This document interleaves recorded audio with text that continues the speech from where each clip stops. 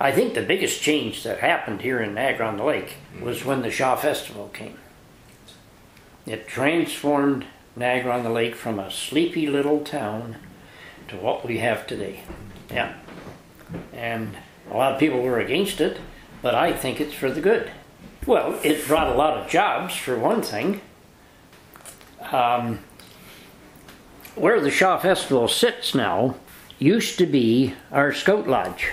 When we were growing up as boys and we were all Cubs and Scouts, there was a little old building sat there right exactly where the Shaw Festival is. And it was Mr. Young and Mr. Massey were our scout leaders. And when the Shaw, when the government sold that land to them, of course, people said, oh, well, this is the first encroachment that's going to happen. Now we're going to lose all that green space. Well, it hasn't happened.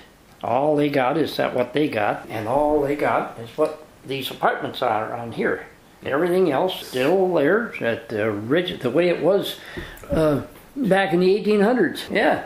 So it didn't make that big a difference to all these people that were condemning the Shaw. I joined the fire department, a volunteer fireman. I was a fireman in 1956. I joined, and when the Shaw first opened, the fire department, we had the honor of all in our uniforms at the break for the first plate serving champagne to the people. I can remember that, and I remember when the Queen and Prince Philip came to the Shaw shortly after it was opened.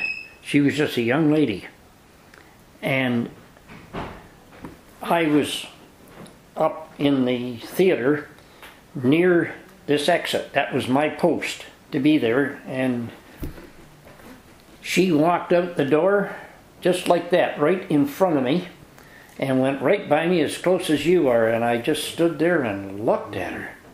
Couldn't believe it. I'm that close to the Queen of England. Yeah, just a stroke of luck that I happened to be standing there.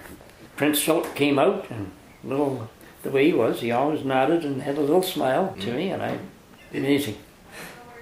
Yeah, I was that close to her. Yeah, I never forget that. Boy, my old heart was just a going like this. Yeah, here I am, boys, looking at the Queen of England.